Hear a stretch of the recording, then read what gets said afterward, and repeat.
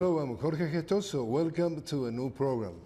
On today's show, hundreds of social leaders and union activists are being killed in Colombia, and the situation is deteriorating more and more. What are the challenges for the trade unions in Latin America and the US? Our guest, Cathy Feingold, Director of the International Department of the AFL-CIO and Deputy President of the International Trade Union Confederation that represents 200 million workers worldwide. Cathy Feingold, warm welcome to the program. Thank you. Cathy, you mentioned in a blog that you wrote and you titled "Murdered Trade Unionists, the Truth Behind Colombia's Trade Agreement," and you show some figures. And you said, for example, from January 16 through April 19, 681 social leaders and human rights defenders have been murdered, and you continue to see, and between 2016 and 2018, 70 trade unionists has been killed. And you say, in fact, the year of the TP8 went into force until today, 172 trade unionists have been murdered, and you say, with President Ivan Duque, the situation for Colombian workers and trade unionists continue to deteriorate. How serious is the situation? It's extremely serious, and we saw just this week that you had, tens of thousands of workers and unions and their allies in the streets, banging their famous pots. But what they were really demanding was of the Duque administration actual changes. The Duque administration has gone after workers, worker rights, trying to weaken labor law protections for workers. So the situation is quite serious in Colombia. Precisely, there is a huge strike that they have been made, the workers precisely against this situation. Yep, just a few days ago they launched a general strike, so workers throughout the country took to the streets.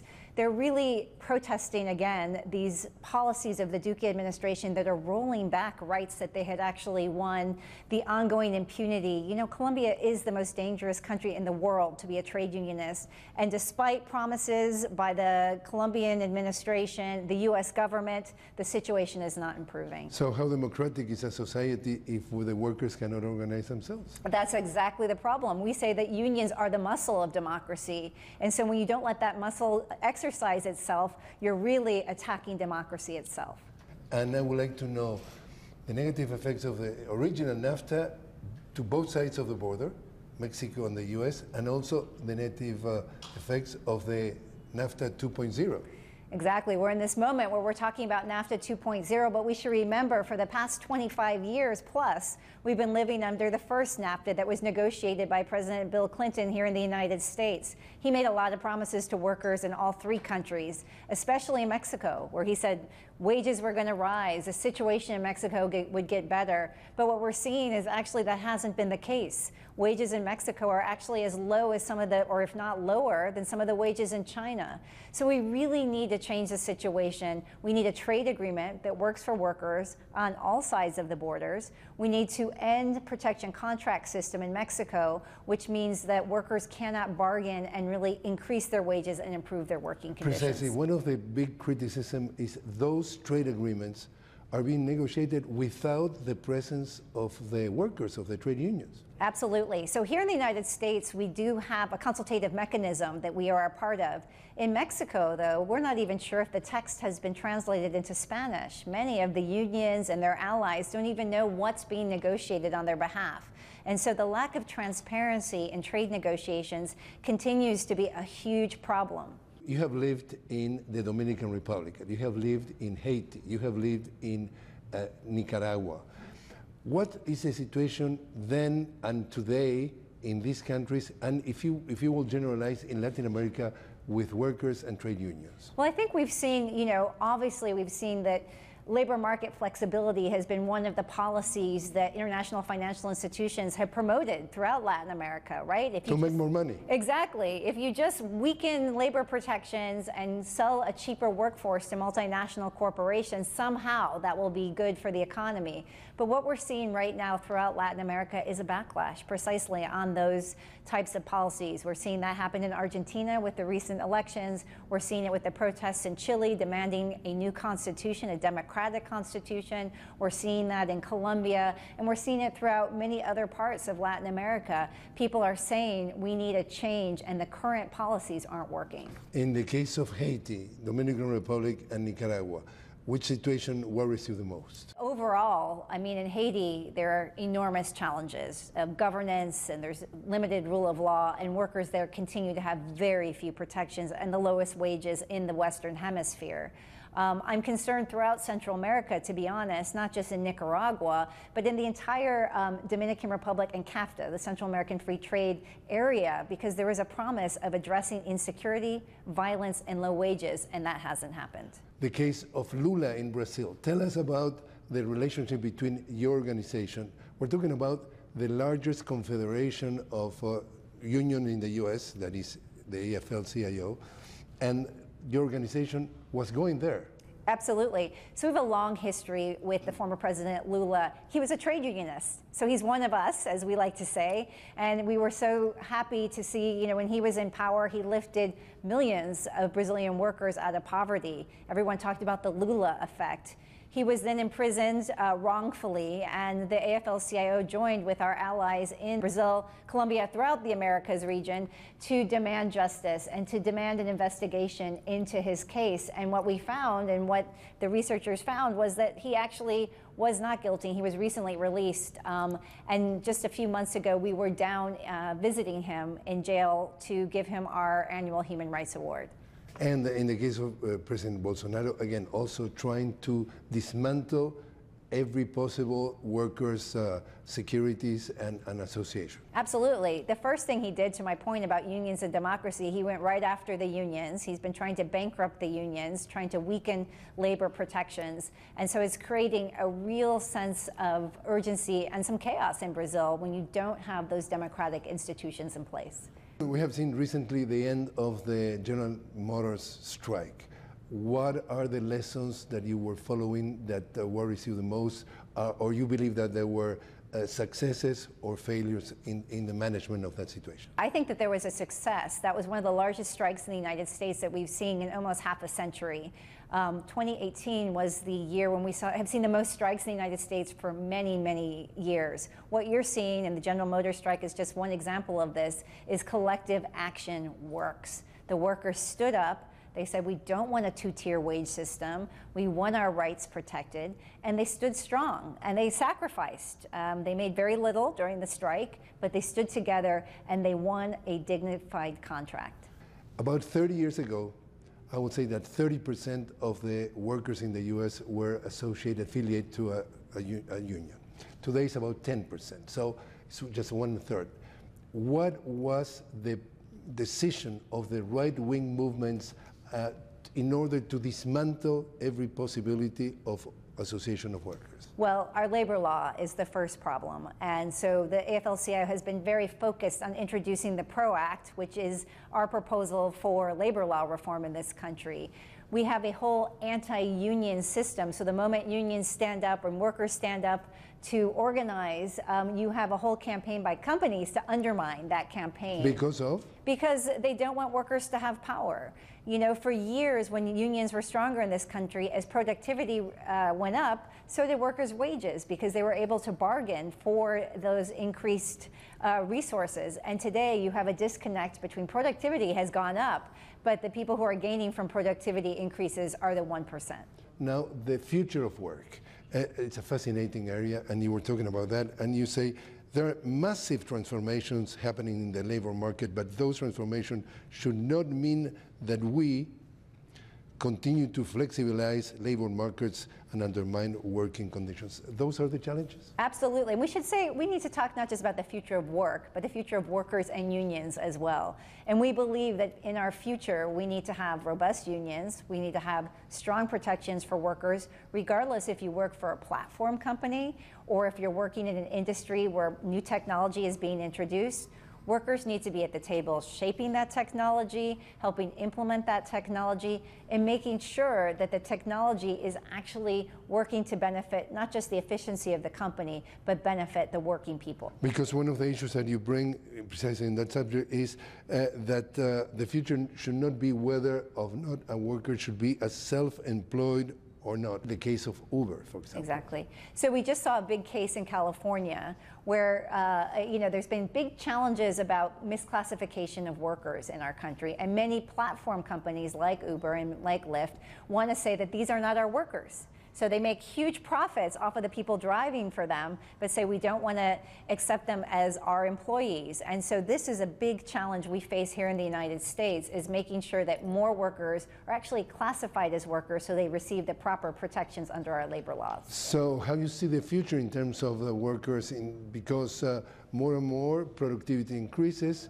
people don't need to go to offices, telework, trying to avoid every possible social security. How you see it's a big challenge? Well, I see one thing is the fact that we have so much collective action happening right now in the United States sends a strong message. People want unions, people want collective action in their lives. Now you point out the workplace is changing, so what unions need to do is change how they are reaching out to workers. We also see organizing happening online. So if people are working in their homes, they can now join together using some online platforms. And so there's new ways. And then you say unions should be shaping the new economy.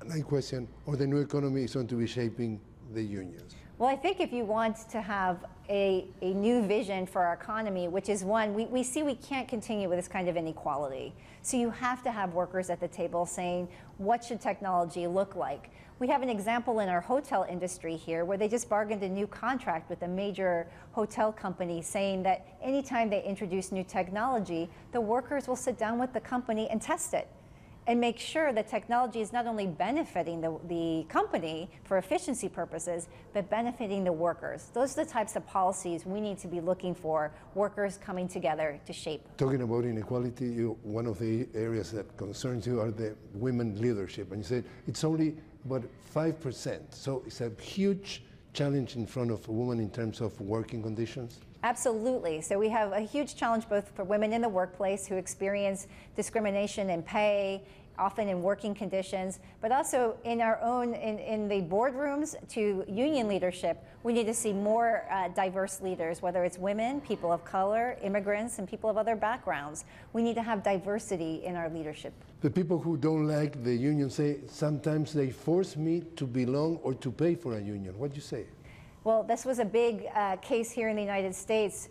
We say that nobody forces you to be in a union. If you are represented by a union, though, it is important that right-to-work laws, which are some of the laws that tried to bankrupt unions, are not upheld. We believe that if you are represented by a union benefiting from a union contract, you should support the benefits that you're getting from that contract. And you were concerned about the situation of migrants. And you were visiting the border. Absolutely. The AFL-CIO just had a delegation go to the border, go to El Paso, to be with the victims of the families from El Paso, to hear directly from them, and then to talk with them about what are the strategies we need transnationally to be working together as movements, making sure that we have just migration policies that treat families, keep families together, and make sure families have access to a just immigration system. At least there is one analysis that says since the implementation of NAFTA, in the first 10 years, about 2.3 million agricultural workers from Mexico lost their jobs because of NAFTA. And because of those countries really govern from the rich and export the poor, many of the 2.3 million ended up in the US trying to cross a border, working for nothing, with no rights, and they're blaming that they are the reasons of all the problems. And you see that from Trump campaign since day one. People who see this situation and say, they are creating modern slavery. And this is perverse because you're creating the slaves and then you are demonizing the slaves that you yourself are creating. Do you think that that analysis is out of reality? We need to create policies that give people dignity wherever they are living. So in Mexico, workers should have the right to stay and be able to work the land, have an agricultural job that lets them feed their family and provide for their family, and they should have the right to also leave if they're unable to stay in their country. That should be a choice as well. And we should have a fair and just immigration system. Our system is completely broken, which links workers to employers and often doesn't give them the right protections, the protection to organize, to speak out when they're not being treated fairly. So we need to absolutely change the way our immigration system is structured here. Since Donald Trump is at the White House, just a couple of hundreds of meters from here, how is the relationship between trade unions and the White House? Better, worse? Remember that Trump came in saying he was going to fight for the forgotten worker, and I think he's absolutely forgotten that commitment. His focus has been to deregulate policies like overtime policies, health and safety policies. His tax policies have been regressive for working people. They've benefited corporations. So I would say that the promises that the White House made to working people have been broken. And is more tension between trade unions and the government of President Trump? Well, absolutely. When you come in with an agenda to attack unions, you remember what happened with our federal workers. We had a shutdown where our 800,000 federal workers and all the contractors were out of work for a month. The weakening of bargaining power for federal workers, all of that is direct attacks on unions and their members. Do you see a real difference between Republicans and Democrats at the helm of the country, meaning at the White House, regardless who is the president, regarding workers, or we're talking about the same thing with just different shades? Absolutely. I think the current administration has an agenda, given the people he's appointed to the National Labor Relations Board, to the Labor Department, the Education Department. They have an anti-worker agenda. So absolutely, this administration has appointed people whose job it is to deregulate protections for workers. And I would say under a Democratic administration, we have many more representatives who share many of our values as a labor movement. But the most important thing is you have to hold your elected leaders accountable. And so if they tell you they're going to do something, no one gets a free pass. The labor movement will be watching. If they say, you know, we support you on a strong, robust set of labor protections, we're going to hold them accountable, whichever party they're in. To which of all the situation in the U.S. regarding U.S. workers are you paying more attention?